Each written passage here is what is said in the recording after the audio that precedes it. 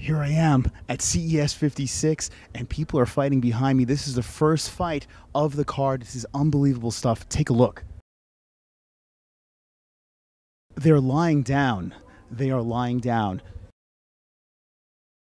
It's kind of romantic. Anyway, we're going to be bringing people over to the camera, and we're going to be injecting them with EPO all night long.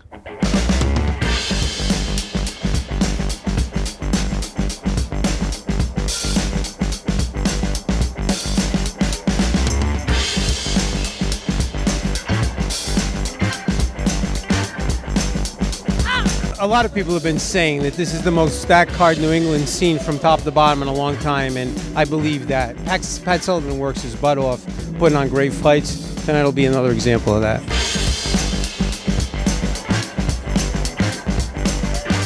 Classic entertainment and sports. Watch out, Mafia. I'm here with CB Cooper. How did you find a way to make this organization become one of the biggest on the East Coast? It's a real challenge because there's a certain mentality out there from a fighter that they don't want to fight anybody to tarnish their record.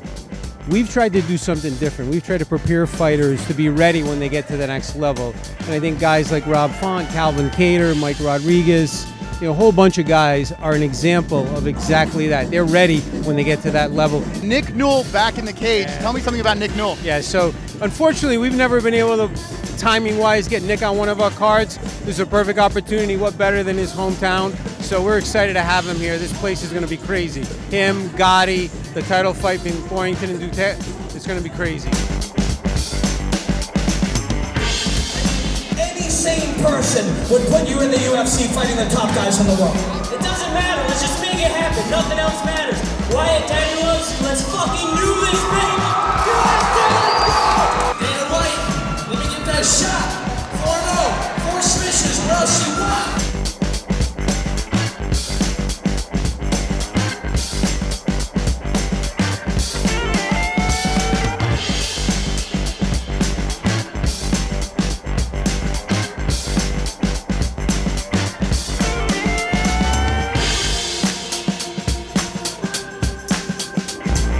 One of those. Holding hands, or hold hands. Come on. Yeah. Nice to meet you. Jornell Lugo wins in the first round by guillotine. Wow, we just watched the national anthem being sung, and I've never seen someone sing Muscle, baby. Mexican Muscle. Messer-Belenchia won by third round TKO.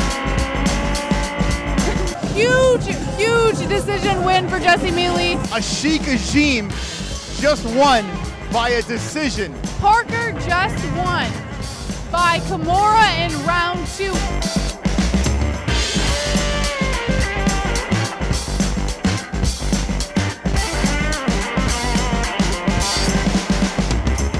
John Gotti III with the first round finish goes to 4-0. Dang.